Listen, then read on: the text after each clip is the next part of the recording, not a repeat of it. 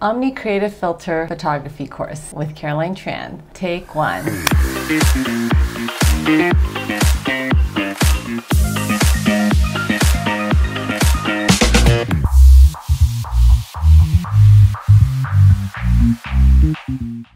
Now that you have an understanding of how these three wands work, let's talk about how you can go beyond just the basics, because the possibilities are really endless here.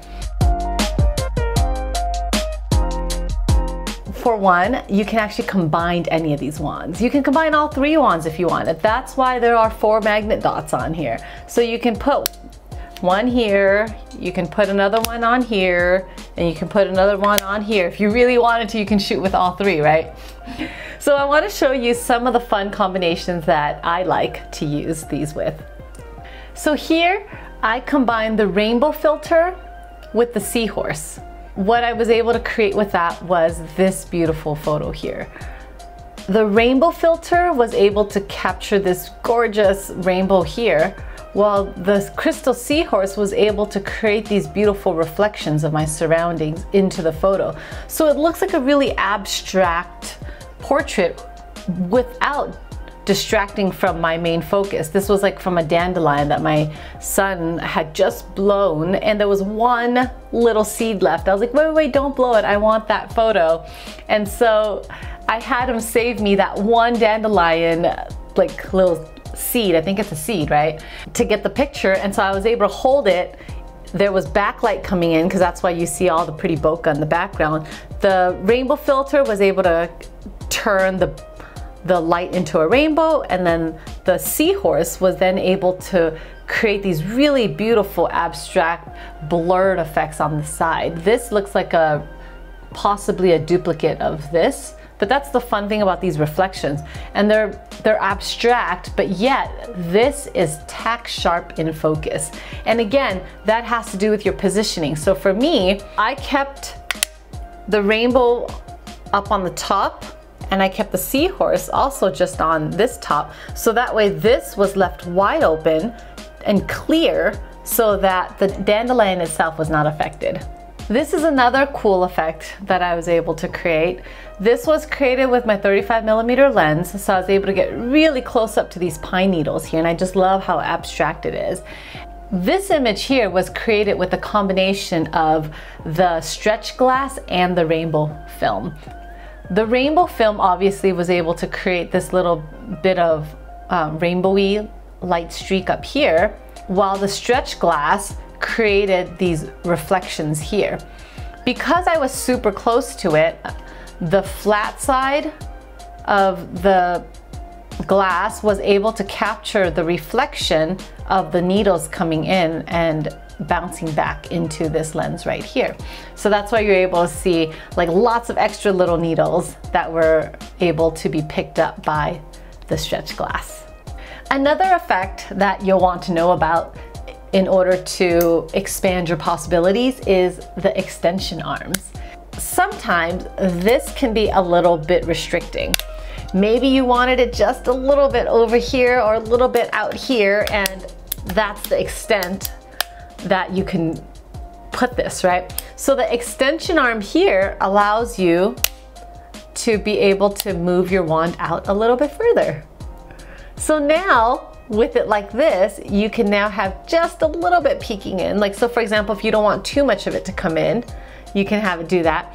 Or in this case here, what I was able to do is, because I was shooting landscape and it was front lit, like I was explaining in a previous video, there was really not much to reflect. Like the floor was pretty much the only thing I was able to reflect, and I did do that shot I showed you earlier when I was able to use this to capture the reflection of the floor coming up on the flat part of it back into the photo, right?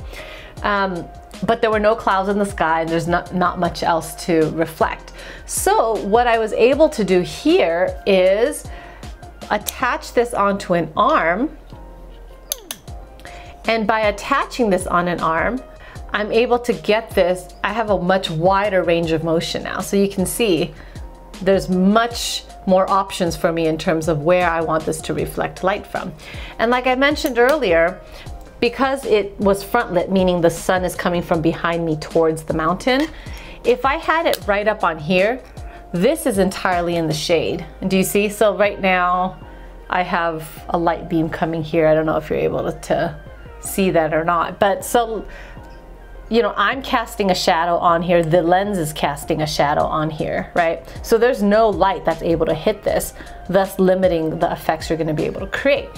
But by adding an arm to this, I can now put it way out here, and now the light can actually, won't just fall here, but can actually reach to here now and reflect back in here. And that's how I was able to create this shot right here. So you can see it kind of looks like water to me, but that's simply the effect of the light coming in, hitting this piece here and bouncing it back into the lens like that.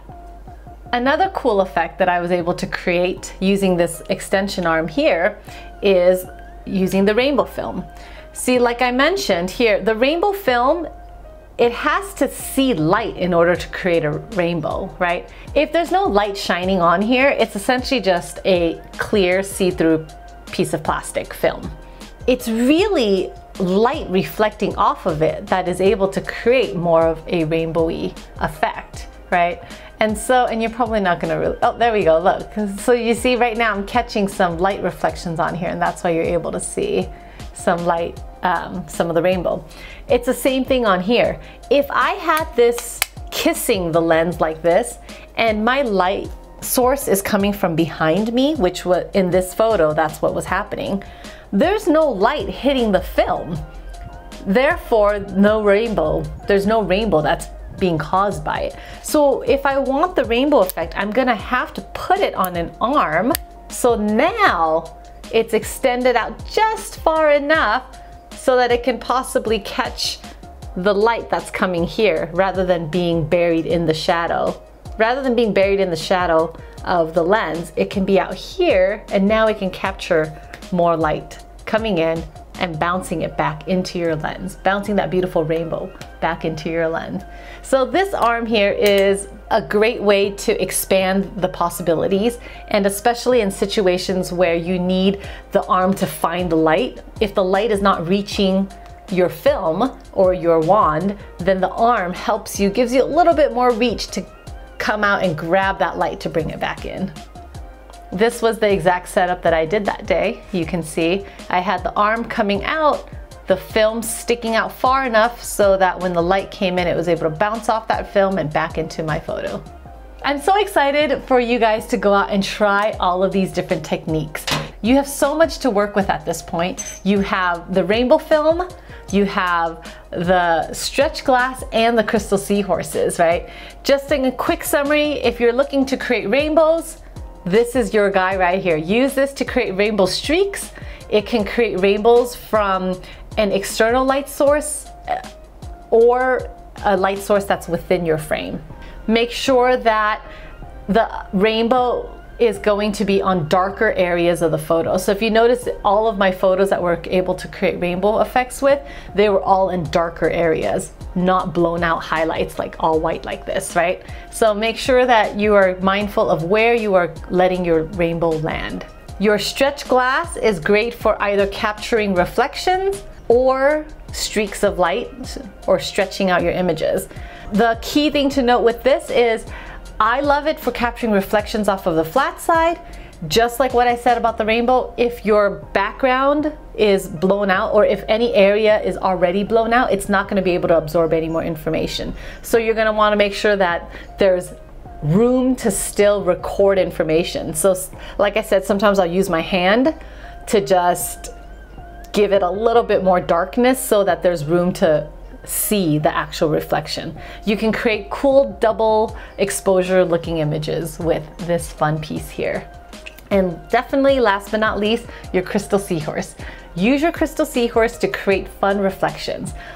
It can capture flare, it can capture rainbows, it can capture fun reflections as well and blur. So use it on the side if you want just a little bit of reflection and you can still have one thing in focus while creating a lot of blur all around it. So as you can see with the 3 wands that you are now equipped with, the possibilities are endless. I cannot wait to see all of the artistic flair you're going to be adding to your photos.